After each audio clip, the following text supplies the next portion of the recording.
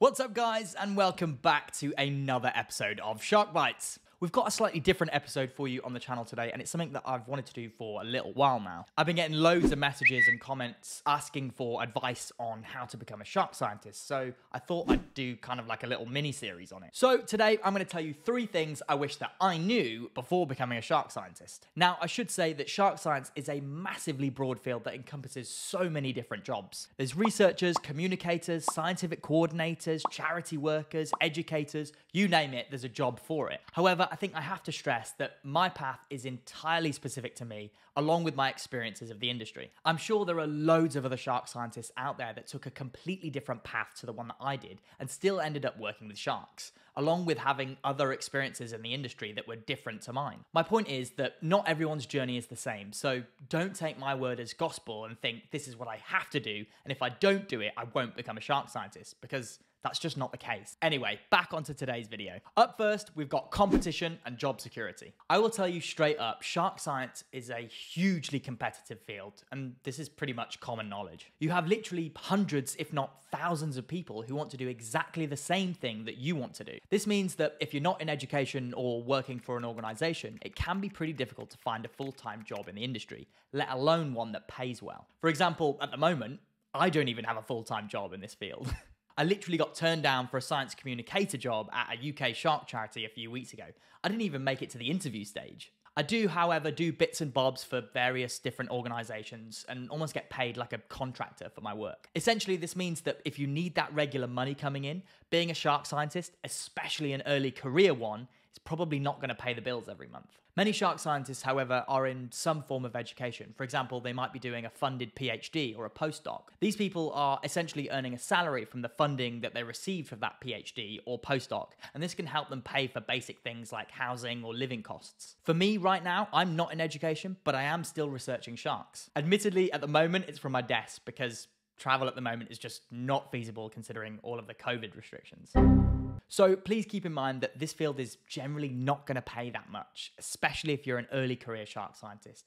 Job security is scarce and competition is really high. Next up, scientific writing. Okay, so this one is a little bit of a lie because I definitely knew going into shark science that it was going to involve an element of scientific writing. But there are parts of it that are very intense, particularly statistics. In the work that I do as a shark scientist, writing and publishing our work is super important. We have to publish to ensure that we're expanding our knowledge in the field of shark science and continually pushing the boundaries of what we know about sharks. The writing side of things, luckily, I've never really struggled with. I've always loved writing, but it's important to remember that scientific writing is a huge part of being a researcher. However, within that writing and the publishing of our research, there's a big element of statistical analysis. This is basically where we analyze our data and try to see if it's reliable, and whether the conclusions that we come to can be backed up with statistics. Now, for me, I've always struggled with stats. I've never been good at maths ever since a young age, and this is something that I still struggle with to this day. There are days where I literally will want to pull my hair out because I can't figure out how to do a certain statistical analysis on a piece of software we use called R.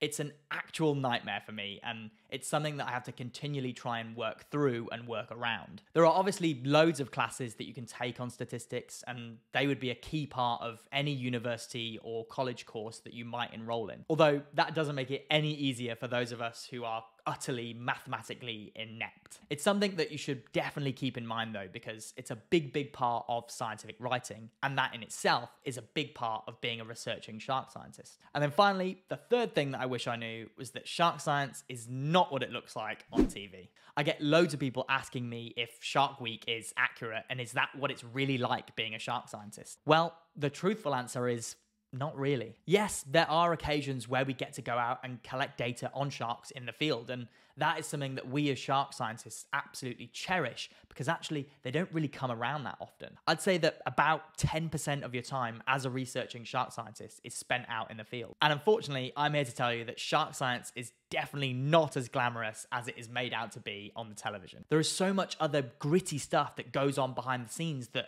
you would just never see. So before you even head out to do field stuff, there's planning, equipment sorting and testing, ethics, health and safety. I could literally go on and on. And then after your field excursion, there's hours and hours in the lab, hours and hours sat behind a desk doing statistical analysis, analyzing data, and writing research papers. I can't tell you how many hours I spent in the lab when I was writing one of my sharks and microplastic papers. It was literally endless. And it wasn't nice lab stuff either. I pretty much had my hands in dead shark guts 24/7, and then I was heating those guts up in ovens. The smell was awful. I used to go to work at my part-time job at a pub here where I live, and I was convinced that I still smelt like rotting dead fish. It was so gross. And then after that lab stuff, there was hours and hours of writing and drafting and rewriting and redrafting and statistical analysis.